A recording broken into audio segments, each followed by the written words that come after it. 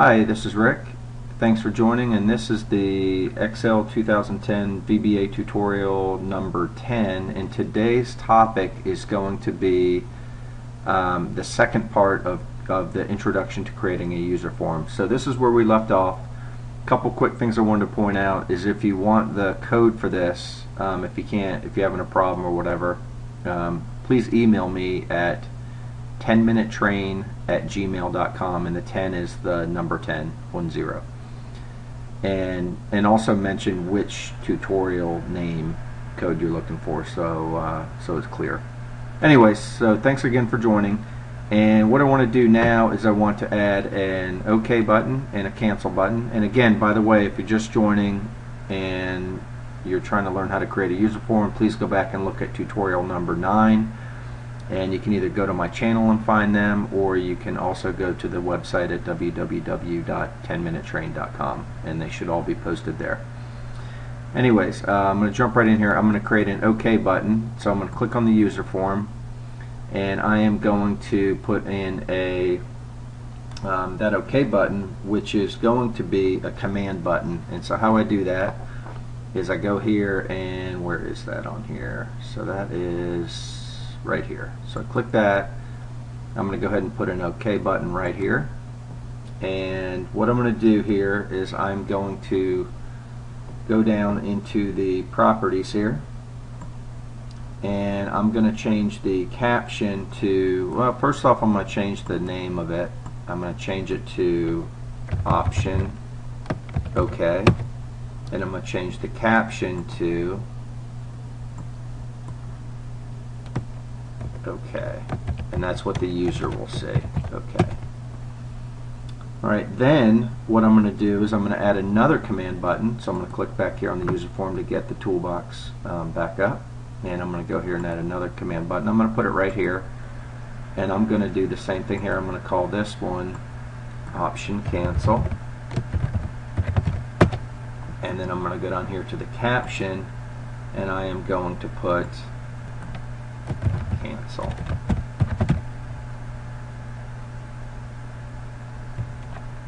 Alright, and then what I'm going to do is I'm going to put under cancel here, I'm going to change it to true. Okay, so you're going to change that. You'll see it'll automatically be there. It would default to false typically. So now what I'm going to do is I'm going to go over here and do a couple quick things here. I'm going to go ahead and I'm going to align all these three up to the top. So I'm going to click and hold with my mouse button, drag out that area, let go of my mouse. I'm going to do format, align from the top, and now they're all in alignment. And then I'm going to go down here and I'm going to do the same thing here with the options here. I'm going to go format, align, but this time I'm going to align it to the left, and I'm going to do the same thing here, and I am going to format, align to the left.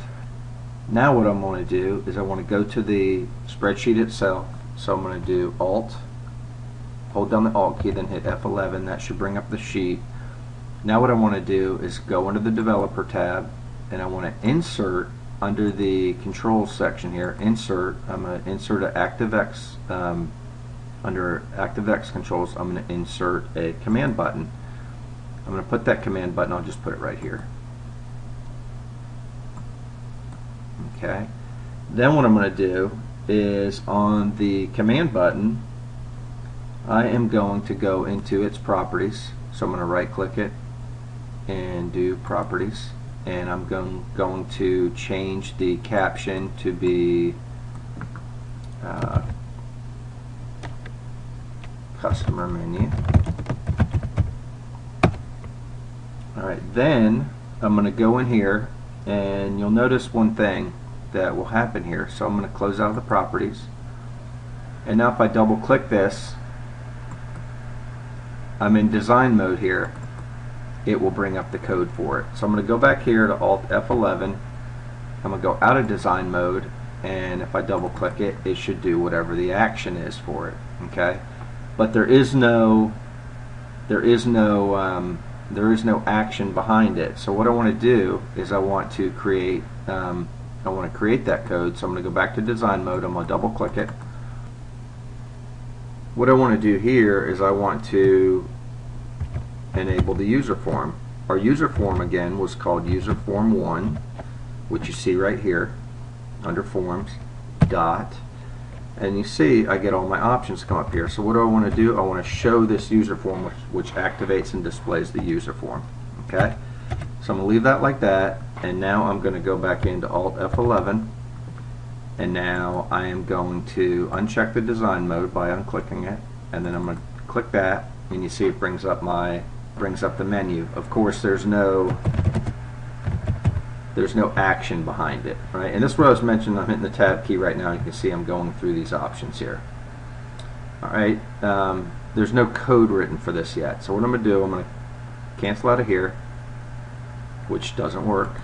So I'm going to go back to Alt F11, and I am going to go into here, and I am going to click this, and this was the OK button.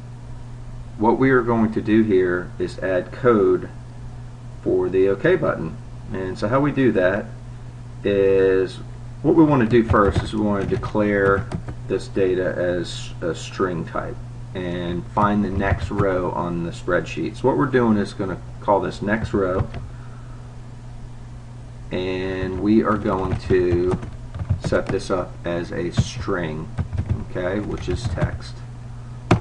Alright, then what we're going to do is we're going to find the next empty row. And by the way, you can put comments in your code which help explain it, and also give you a reminder of what you were trying to do here. So we're going to say find the next empty row, and you notice to do a comment for that line, just put the single quote there. Then what we're going to do is come up with next row, and we're going to set it to application, and we're going to use something called worksheet function, which is right here. Hit tab when you want to finish that, and then we're going to use a count function called count A. Alright, then what we're going to do is set up a range, and you can see here you got all your arguments here. So we're going to set up a range, and I think we'll set it on, let's just set it on column A, right? And we will set it like that, and then what we'll do is we'll close that out, and then we'll add 1, okay, for the next row. Alright, and then we're going to use this function, cells, and then we're going to use our next row,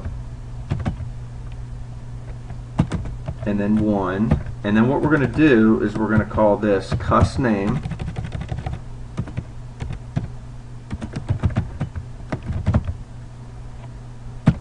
dot text, okay? And if you recall, cusName was the name of the customer name text box. So what we're doing is we're going to drop the customer name onto the spreadsheet. Okay, then what we're going to do is, so now we've taken care of the customer name, so now what we're going to do, we're going to go ahead and identify the customer category, right? Were they new, were they existing, and so forth. Alright, so now what I'm going to do, I'm going to say if, and remember we named these, we're going to say if option new, this was the name of that option if they chose it, then cells, and then what we're going to do is do next row, and we're going to do 2 here. So that's going to be column 2. Like if we put column 5 or whatever, you'd skip column 2, 3, and 4. So that would come in handy. Let's say you're filling in an invoice or something like that. You put it exactly where you want to. Okay, so now I'm going to do over here, and I'm going to call that, I'm going to label that new. Then what I can do here, let me copy this, and I'm going to do Control C, and I'm going to put it here and do Control V, and I'm going to change this. This will be the second option. I'm going to call this if option existing. Alright, and just a reminder, so if you go back here, let me go back here for a second, and we click on existing. I just want to point out where we're getting this from. Go to properties, right click and go to properties, the name is where we're getting that code from. Okay. Let me go back here. Now what we're going to do is we are going to, let's do identify. So I'm going to copy this whole thing here. Identify identify if customer received flyer. And now I'm going to go up here and do this, and I am going to put that there, and I'm going to say, and now I'm going to put this in column 3. Again, column 3 here. And what I'm going to do here is I'm going to say flyer and no flyer. Alright, then it's option, I think I said flyer.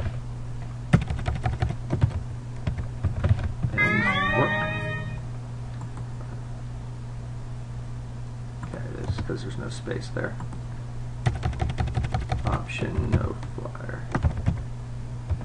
Alright, so I'm going to go back and check that, how I'm going to do that. I'm going to go back to user form. I'm going to go back to, okay, that's option flyer. Is option no flyer. So I think I did that right.